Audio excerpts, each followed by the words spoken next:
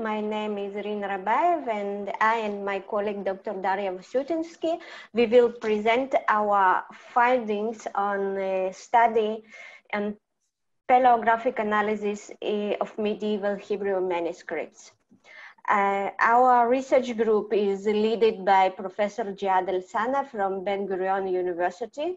The group consists of 5 members: Professor Jihad El-Sana, Dr. Daria Vasyutinsky Shapira, me, and 2 doctorate students, Birat Kurat Bakarat and Ahmed Robi. So the problem is to automatically classify script types and subtypes in medieval Hebrew manuscripts. Script type classification can provide a clue when and where the document was written, and this information is vital for damaged, undated, or incomplete documents. Also, an automatic classifier will help to classify large collections of documents or even classify big archives where there is no expert in Hebrew paleography or where we have less accessible archives. Medieval Hebrew scripts can be classified into 15 classes. At the first level of hierarchy, we have a regional classification, as according to the paleographic experts, script types evolved differently in different regions. So we have here Ashkenazi, Byzantine, Italian, Sephardi, Oriental, and Yemenite scripts. At the second level of hierarchy, each type is divided into 3 subtypes: square, cursive, and semi-cursive. There is 15 classes, not 18 classes, because some scripts don't have a cursive or semi-cursive version. So in total, we have 15 classes.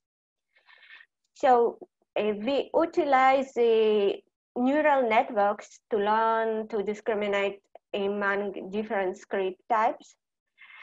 So far, we have experimented with 2 different neural networks: a simple CNN with 3 convolutional layers, and a ResNet, which has much sophisticated architecture. And the size of our training set was about 500,000 image patches, and validation set size is 70,000 image patches, and we got already quite encouraging results. The classification accuracy on validation set is 96% using simple CNN. Also, the results on simple CNN were much better than the results on ResNet. And just for illustration, we can see here image patches. The first row below the patches is the output returned by classifier. The second row is the actual label. So we can see the leftmost one and rightmost one were correctly classified. The middle one was misclassified as Oriental semi-square. It's actually Italian semi-square. Okay, now I'm transferring the presentation to Dr. Vasyutinsky. She will continue and tell you about our collaboration experience and summarize conclusions and recommendations. Daria, I will move it for you. You will click. Okay, good. Yes. Good. Thank you. Thank you. My name is Daria. I'm PhD in Jewish thought, and I joined the project this January. I wrote my PhD about so-called Firkovich collections of Jewish manuscripts, the biggest collection of Jewish manuscripts in the world. And I'm a Hebrew paleographer. I have some 15 years experience in Hebrew paleography, which is considered not much in my field. So the experience is really exciting, I must say. and we're advancing much faster than I could expect. But of course, because we come from absolutely different backgrounds, there are some obstacles, and I wanted to talk about some of them.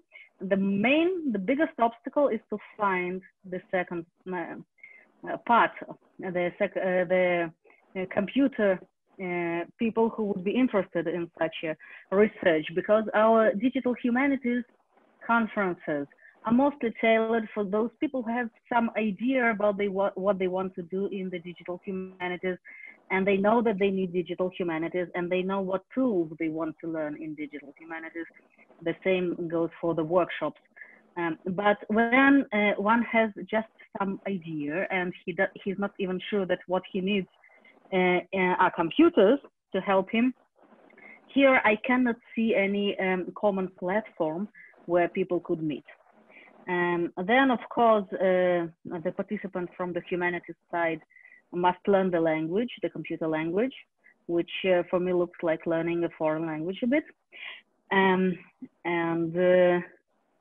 It helps, and it's essential to express oneself in a clear and efficient way. Okay. Of course, the way we write our papers and the way we make our presentation is often different.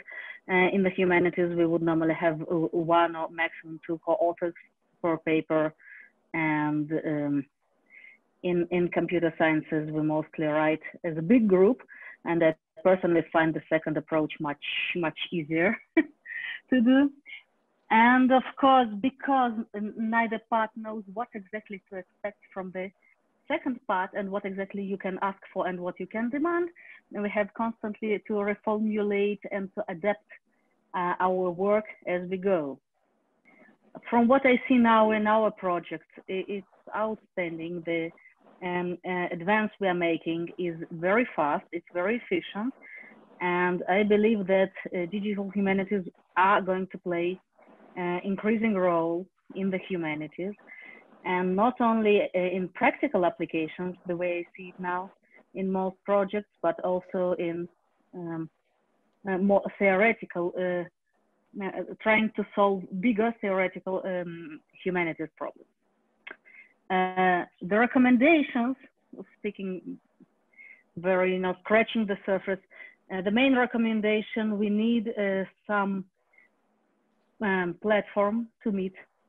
When somebody from the humanities doesn't even know that he needs computer people to help him, there must be a place where he can get advice, and the vice versa. And of course, what is really missing, I believe, at least in Israel, are university high quality courses, but not like little digital humanities workshops where we address some specific project or some specific program that we learn something like digital epigraphy, but larger scale university courses, but adapted for students in the humanities, to learn the language, to learn the approach, to learn the global, to learn the idea, and then to understand do you need it or not, and what exactly you're looking for. That would be it. Thank you.